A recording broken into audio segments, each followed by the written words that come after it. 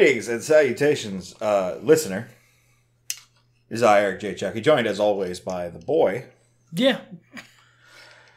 Theoretically. So it's been a couple weeks, you guys. Stuff's come up.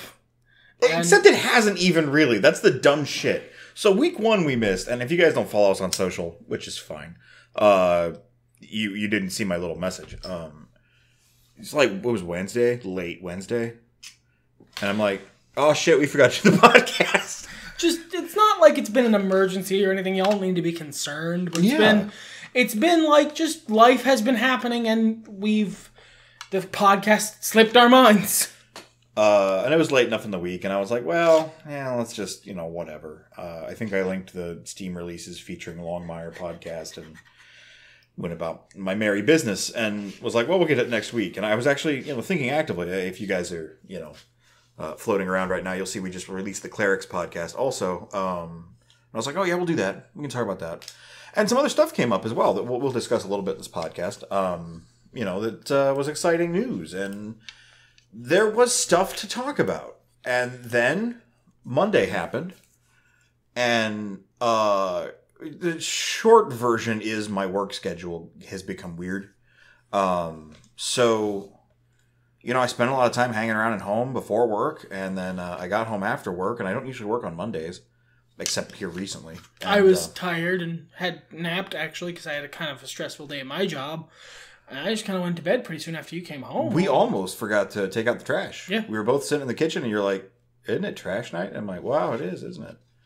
That's usually like a nice mnemonic device for us that we do podcasts on trash night. It's a big thing. I get home, we record the podcast, you take out the trash, done deal. Didn't happen. Nope. Yeah. Sorry. You're getting 2 podcasts today. This one is just kind of a catching up, talking shit. I think the biggest foci are going to be the League of Legends 10th anniversary and WWE 2K20. You have a lot more to say about that second one than I have because you've been following it a lot closer. I have a lot more to say, but God, I think you'll react. But you know what? We like to be a positive podcast. Let's end on a positive note. Let's get into that 2K20 trash nonsense. Yeah, let's start there. All right. So, y'all know, because you watch a show, we love wrestling. And, and not fighting.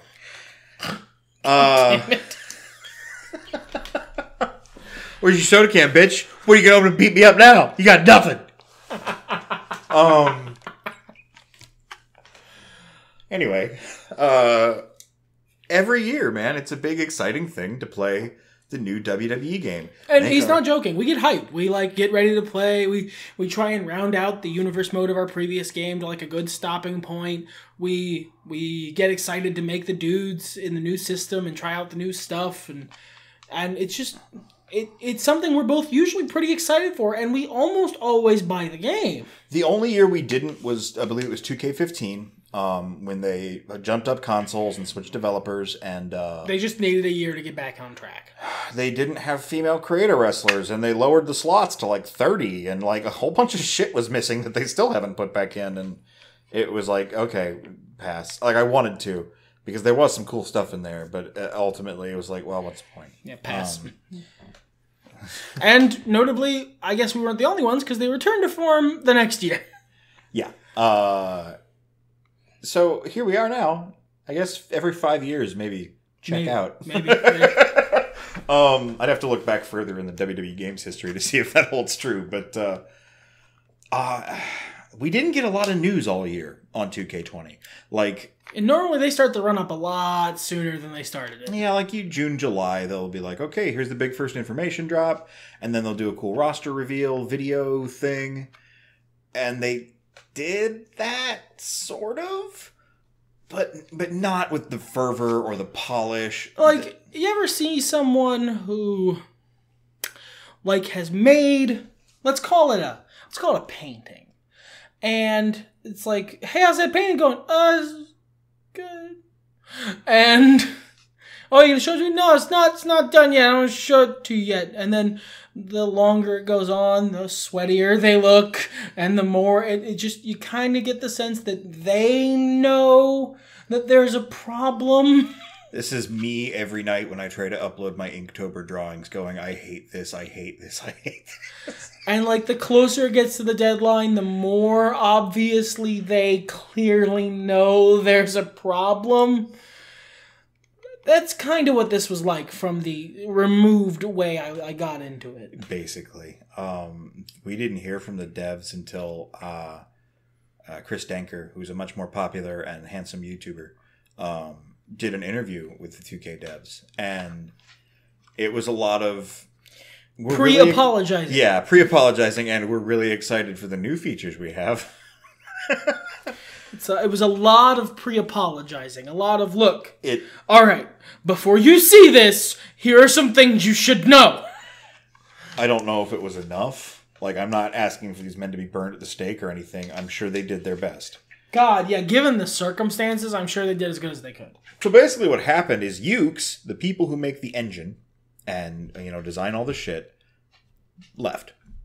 They're going to make another game, I believe, that has nothing to do with WWE. A lot of people think they're going to go make the AEW game. I have heard that's not true. I've heard it's the old AKI people who are making the AEW game. But I don't know. This is all scuttlebutt. OWCH left. That actually is fact. For whatever reason, they decided that they were no longer interested in having a relationship with the WWE. Which at first, Visual Concepts, the people that did the graphics for the game, and were like basically the localization of communication between their designs and OWCH's execution, were excited because this meant more creative freedom. They could, do things that were too hard to express, not in person, and they could have a lot of fun with it. And they did have a lot of fun with it. They made some crazy arenas. They're doing all kinds of weird fantasy shit for the DLC packs. I really want the Southpaw Regional Wrestling Arena because it looks my fucking aesthetic. But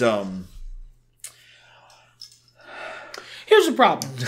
All right, so when you make a video game, it's great to have creative freedom.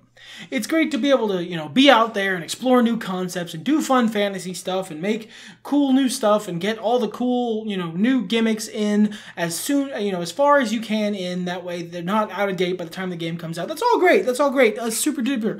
The part where you play a video game has to be good. And I feel like maybe you forgot that. So Visual Concepts are not designers in that sense. They had to hire out to a couple of other teams, and I don't know when they did this, and I don't remember the names of the teams, to help them with that. Because they don't do that part of the programming. They do visuals. Their visuals also have suffered a bit, depending on the situation. Some characters look really good. Some don't. Some have helmet hair. Most have helmet hair. I heard somebody played a match with Matt Riddle earlier today, and his hair didn't move. If you don't know, Matt Riddle is a gentleman with long, flowing hair. That's his gimmick. Well, his gimmick is like, bro. But the beautiful, long, flowing hair is definitely a key part of his gimmick. He looks like a surfer man. And it just doesn't move. Too strong. I guess. It's made of iron. It's got that good gel. And all of the female wrestlers, and everyone except for Dolph Ziggler's ponytail, basically. Back to clipping through chests. Let's not talk about Bianca Belair. You can Google the video if you haven't already seen it. And just a host of other tiny visual nitpick glitches, like Bobby Roode's coat acquires many folds as he walks down to the ring. It's fractal in there. The inside of Bobby Roode's coat is a hellscape. And he's not the only one. That's just like one of the many clips you can go watch. And I've had reports of people who are not having an issue. But I've also had plenty of reports of people that are. And a lot of the YouTube personalities in the WWE 2K community are like, this is not a good game. Happy to praise the new arenas, the creativity, the fun challenges, but And the 2K games are never perfect. We don't expect perfection. Well, and that's the thing, too. And you have to remember this. Every year, I feel like I battle with the community, at least in my head, because I try not to post comments on the internet. Never tweet. It's a good rule. I try and follow it. But, every year I see people going, why didn't they do this? It just takes a press of a button. You just do it. It's that easy. And it's not. It's not. And this game, I know it's not? They didn't do it. This game is living fucking proof. These guys had to basically, from a foundation, rebuild their entire game in less than a year. This is what you get. Yeah, this is what you get. This is a rebuilding year. In sports, it happens occasionally where the whole franchise blows up and you got to take a couple years to just build back up. That's what this is. This is a rebuilding year. And I'm sorry, I'm not going to buy that game. I'm not either. Before we move on to League of Legends, I would like to share with you a couple of my favorite glitches. I'm excited, I'll say, for next year. Especially if they keep all the new creator wrestler parts and all the new arena parts. Well, next year when they've had some time to publish, if they weren't being pushed to do a one a year, I feel like we wouldn't have gotten this game. I agree. And I think honestly, one a years can be kind of toxic anyway. They are. I really think WWE games should move to games as a service model. Yes, like Killer Instinct. Like, hey, we made a bunch of new parts. You want to buy them? Yeah, I do. Yeah, I'm stupid. I'll pay the money. Look, if you want to make a bunch of new creator wrestler parts, that's what I don't. Spoiler alert, people who make WWE games. I don't give a shit about the actual wrestlers. I play them for like a week, and then we make creative wrestlers and we wrestle with those. If you want to make packs of new creative parts and just ship them into the game, it's a digital game. I don't get a regular copy. It's all on my hard drive anyway. I'll buy them. I'll pay $5.99 for 20 new pants. Or give us the new wrestlers with their new parts. I'm always excited for the DLC because we get new music, new trons, new entrances, new moves, new, actual, like, clothes. New music I would kill for, like, if you guys want to get into licensing. That's expensive, I know. Or, like, have the WWE band just make a bunch of music. I don't think WWE has a band anymore. They don't have the CFOs anymore? No, they let CFOs go. That's dumb. I agree. Dumb! How you going to get rid of CFOs and Jim Johnston? Like, how you going to get rid of the people who make good music? What the fuck are you doing? Anyway, just like, give me more things to make a better version of that game, and then it'll have like a 2, 3, 4 year life cycle where you can actually go to work and make a better game for the next time. Yeah. But, I'm not a fucking video game business person. Maybe that's just not tenable for the audience. Maybe they don't think the wrestling audience will buy into that. Certainly, I wouldn't buy blind loot boxes. So yeah. This is 2K Games, and this is Vince McMahon somewhere along the line. They just assumed the game sale would get them more money. Yeah. So, anyway, my favorite glitches here so far. Let's see here. Adding a superstar to a division in universe takes away another superstar. The balance, equivalent exchange, the laws of alchemy. The loading screen for matches and create an entrance mode get caught in an infinite loop when using a superstar with custom logos. Oh, that's... Wow! Like, alright, guys, I know you didn't have much time, but did you hire QA at all? Rowan's beard doesn't appear sometimes. I want to see that one. I want to see the beardless Rowan. Managers multiply. God, does he have a face underneath, or is it just teeth? God. Is it just teeth? I hope it's just teeth. After buying Curtis Axel's beard item in my career, all of one user's unlocked facial hairs only showed up pink in cutscenes and matches, no matter what. Like, this is video games, okay? You have to look at even Skyrim and go, they managed to cobble together all this code and make a game that functions this well. Praise be to them. Look, alright. I know I hold Bethesda to too low a bar, but I'm going to be honest with you. If I went to the Underground in Riften when they did that thing, you could change your face with the face sculptor, and I gave my character a beard, it didn't make all the other beards pink. Pink also. What the fuck? Specifically pink, yeah.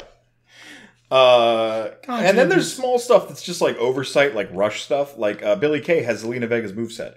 The Hardy Boys entrance music in Create an Entrance is listed as Evolution.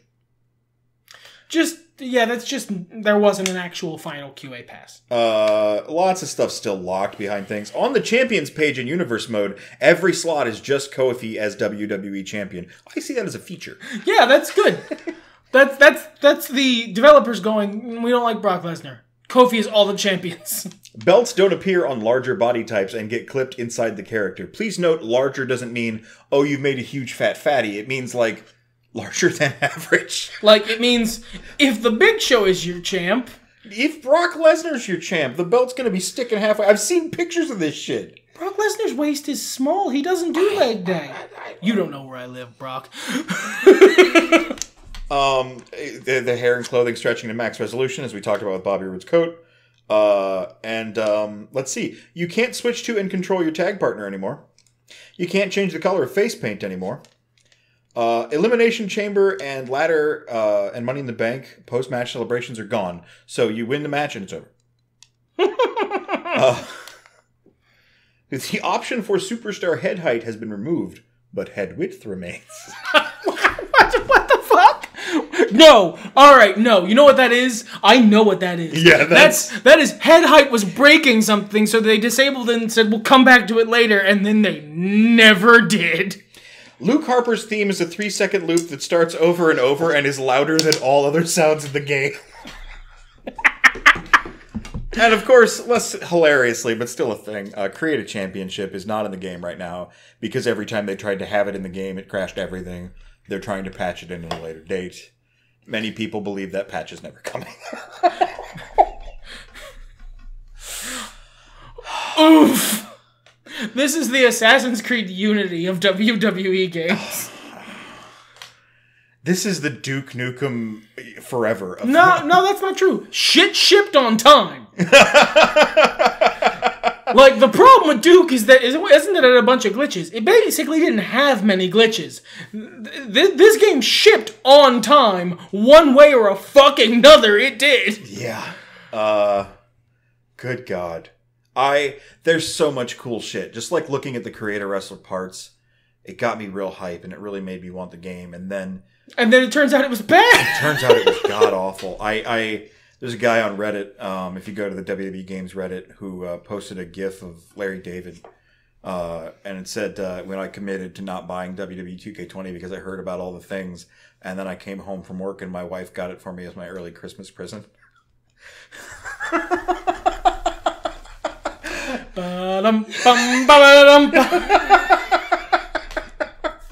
Turns to look at the camera, credits. Which, that was almost me, because my dear sweet girlfriend was very cleverly asking around about it, and I was like... Don't do that! Don't! Please don't waste your money. It's scary bad. Now, all that said, when May rolls around and they shut down the 2K19 servers... We might buy it anyway, just because, well, the servers are shut down and I want to make Creator Wrestlers. And maybe by then it'll be patched. Maybe by then it'll be a functional video game. Or we might just wait for the next one. Or we might have to wait 2 years. I don't know. But, yeah, that's WWE 2K20. God, why? Because they had to ship on time. They had to ship on time. Yep. So let's go into good news. Interesting, really interesting, cool news that is so coincidental for me because I recently got back into playing League. I've really been enjoying playing League since fucking 2012. Mm-hmm. Turns out, not the full 10 years, but goddamn. And, I recently got back into it just because it's installed on my computer, and I happen to want to play video games without having to get up. So I started playing it again, and then they've just been doing lots of really fun, cool shit for the last little while, and then the 10-year thing happened, and not only doing fun stuff in-game, there's a lot of really cool shit that they're working on. Yeah. First of all, they're earning their S. That's good to know. Yeah, they're Riot Games. They're working on more than... I don't mean TFT. They're working on actual video games separate from League so that they are not Riot Game. Legends of Runeterra is a free-to-play LoL-themed CCG. Yeah, that seems like a game more than auto chess to me. Oh, yeah. I will probably play it for a little while until they establish a meta, and I'm no longer interested, just the way I did with Hearthstone. That's kind of how card games work. Yep. I watched some stuff, watched some League YouTubers I follow and their coverage on it. It's been described by at least a couple of them as like a mixture between Hearthstone and Magic. Cool. I like both those games. And the card acquirement is on a unique structure. It's not loot boxes. Right. It's not packs. No. It's a track where you play the game and you get cards, but cards from specific factions that you can change and get different cards. That's neat. That's rewarding play without blind packs, which are the devil. That'd be awesome, because if I was sitting there going, I want to play as Zon, and just Zon, please stop giving me Piltover cards. Then you can just do that. Yeah, that's awesome. And what's more is they want you to get cards quickly. Because the two guys who are like the lead designers did a little video about it, and they said that for them the best part of a card game is seeing the different combinations and cool things that are possible in the card game, which is hard to fucking do if you have to play for 300 hours to get the cards. Well, and if you get the cards quick enough, I might not dip out when a meta settles in, because my problem with Hearthstone is they started the rotating, what cards are legal thing that Magic has to do. So you can just never keep up. Yeah, it's just too hard to get cards without spending money. I get it. That's what you want me to do. But there's not really an alternative unless I'm playing Hearthstone. I have spent hundreds of dollars on League just since I came back. I don't want to talk about it. Over the whole League playthrough, they've gotten a lot of money out of me. More than Magic the Gathering ever did. Yeah. So I think they understand. It's free to play. They want you to get things quickly because they know that if you like and are having fun with the game, you're more likely to stick around and buy shit. A lot of this stuff is coming out next year. A lot of this stuff is coming out. Question mark, question mark, question mark. A lot of stuff is coming out. Look, we're working on it, okay? Basically, the stuff with titles is next year. Like Arcana, an animated series based on League of Legends. It looks like the origin story for... for at least Jinx. Jinx and Vi, probably. Says every legend has a beginning, was one of their taglines, which is neat. I like that idea. I love the League characters. I'm still butthurt about all the times they've rewritten League's lore, but whatever. Fuck it. I like these characters, and I'd like to see them do stuff. It's been long enough that they're starting to get the comic book effect for me, and I'm just like, well, whatever. It's just the new one. Yep, that's fine. It's okay. You're doing another Crisis. All right, we're doing this. Okay. All right. Sky's red. All right. The Watchmen characters are here now. Dope. Okay, sure, fine. But I like Zon a lot, and there's a lot of stuff going on in Zon, so I'm very interested. Usually League shit tends to focus on Demacia and Noxus. That's the great conflict of the setting, yeah. is the war. So I'm really excited. And I actually like the change they made that Zon is underneath Piltover. Like, that's cool. That is cool. I didn't know that. That's cool as shit. Like earlier this year, I think, or maybe late last year, they made it so that Zon is a separate city, but it's like underneath Piltover. It's the Midgar. Slums. It's Midgar in the slums. Yeah. Oh, that's neat. Yeah, it's really fucking cool. It's just great places to tell stories. I've always loved League's setting, so I have borrowed heavily from League in my role playing game, actually. So, we're also getting, for those of you who give a shit, Teamfight Tactics is coming to mobile as its own separate thing. I don't either, and I never will. I'm sorry. The game, the idea just doesn't appeal to me. Again, for those of you who care about the lore, Senna is our next champ. I care about that deeply. Yeah, like I almost bought Lucian with money because Senna is the next champ. I'm pretty excited. I'm very happy about that. She looks cool. I really like the moving things forward. That's neat. Yeah. They're going to have to redo all Lucian's voice lines. We're also getting a return to the regular Earth mode. I don't know how much I'll play it because regular Earth got toxic as hell. And League agrees. That's why they haven't brought back regular Earth in forever. They prefer all random Earth. But all random Earth is almost more toxic because you just always lose in Champ Select or win in Champ Select. It has nothing to do. There's no strategy at all. It's, at least in regular Earth, it's toxic, but there is a way to win. There is a way to have any input on whether or not you will win this game. With Air Earth, there's not. You press the button, you roll the RNG calculator, and you will and the game determines whether you win or lose right then. I'd rather be fated to lose in a quick game where no one's on my back because they know how it is than have every chance of winning in a long game where some guy is calling me trash the entire time because I didn't pick the meta-approved characters.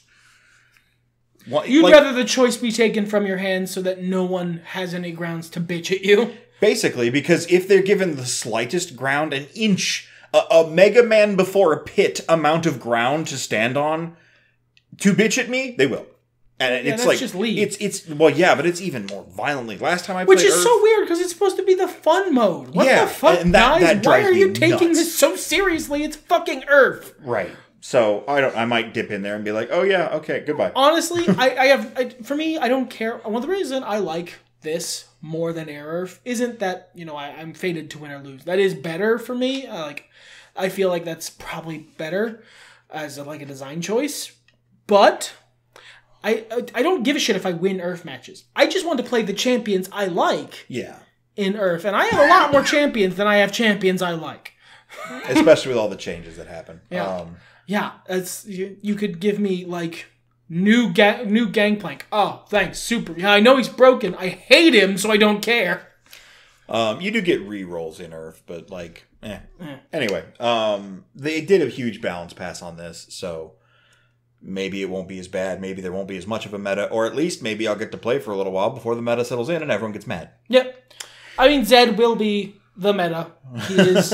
Well, I own Zed and know how to play him now, so whatever. He is eternally the meta in Earth. He is fucking unstoppable. LOL Wild Rift is coming to mobile and console. This is not a port of the PC game. It's designed for the individual platforms they're on. I saw the video where they had people playing. It looks like it's designed for mobile play, which is neat, but I don't know that League's a good game for mobile. I've never really enjoyed MOBAs on mobile. I played a couple of... They're too involved. Yeah. I need, for a mobile game, not that I do much mobile gaming, for some reason it gives me anxiety. I don't really know why. But for me, a mobile game would need to be something that I can put down at a moment's notice. Sure. Yeah, that seems exactly.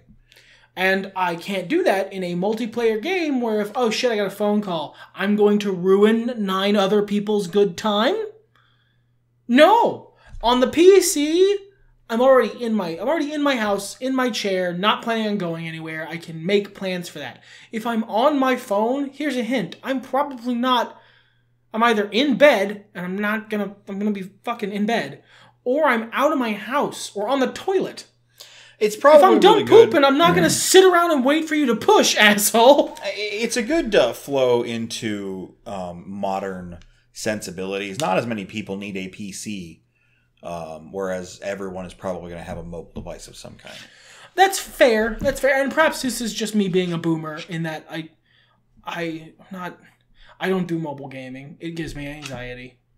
I do mobile gaming, but I probably won't do this. I might check it out, but it's on consoles too, and I think that's a cool idea too. I'm not really committed to playing this, so whatever. I play on PC. That's fine. It's where all my stuff is. More exciting, I feel. Project ALF. What an interesting name. Project A is a tactical character-based FPS from Riot. It is not related to League so far, and it is not like Overwatch. It looks more like Apex if it wasn't Battle Royale. Wasn't a PUBG. A PUBG, yeah. It looks like... honestly, it's early in development, so it just fucking looks like Team Fortress 2. But, it just looks like a shooter. It looks like a multiplayer shooter. It's too early in development to really know anything about it, but it looks like the characters have abilities. You shoot guns. It's not in the LoL setting, so, it's just basically down to how much I trust Riot Game as a or how good it looks, Project L is a fighting game in the LoL setting that's in super early development. They showed off a little clip of Ari fighting Darius. This is legit. I have to stop myself every day from buying all the fighting games. I still don't have Samurai Showdown. I still don't have the Power Rangers fighting game. There's a bunch of others that I want, but I just don't have the time in my life to play. Why must you add another to the pile? Basically. I'll buy this though. Look, I'm if it's not crap, yeah. Probably, yeah. Just to play the characters. And there's Project F, which has no visuals about it. It's a very early development project about a potential multiplayer experience exploring Runeterra. Which is vague as fuck. Yeah, I'd like a genre. But whatever. Unless it's a walking simulator. And then it's not. They had some footage. Oh, did they? Yeah, someone playing Blitzcrank, and he was walking around, and all his punches, his little fist would come out on tiny cords, and he would, like, swing them around, and it was walking around, and had a very cutesy art style, and it was... Yeah. It kind of reminded me of, you know that Tomb Raider game they did that was only on, like, mobile or whatever, where it was like an isometric top-down? Okay. Kind of like that, is what it looked like. So, like, Lolablo. Yeah, I guess, but, like, it didn't seem as involved as a Diablo. I really like the word Lolablo. So I'm going to hope that's what it is. We've also got a documentary coming, League of Legends Origins. I believe that's supposed to drop next year. And League of Legends Esports Manager, which is supposed to drop next year. I don't give a shit, but I'm sure someone will. I mean, yeah, someone's buying all those fucking Football Manager games. Sure. And of course, we're in the middle of their 10-year celebration. You get all kinds of free presents. When I log off and do these podcasts and get them all, ready to upload them, then I'm going to play me some League. I'm going to get 2 first wins. I'm going to get a bunch of tat, and I'm going to be very excited about it. Or violently disappointed. Are you on the Team TFT tat? Is that what you're on? Or are you on the free bunch of orange essence and then skins? Those are the 2 I have to get. Nice. I got my free... those 2 go together really well. Yeah, they do. They were hyping it up on Twitter. The free tat is really fun. Just gives you a reason to log in and play every day. The final reason is Anniversary. Oh, yeah, I'm getting Anniversary. Oh, God, yes. Please give it to me. I am getting Mum says it's my turn on the Xbox, Timo. Timo is my best friend. He is the greatest goddamn thing. He is a gift to the League of Legends.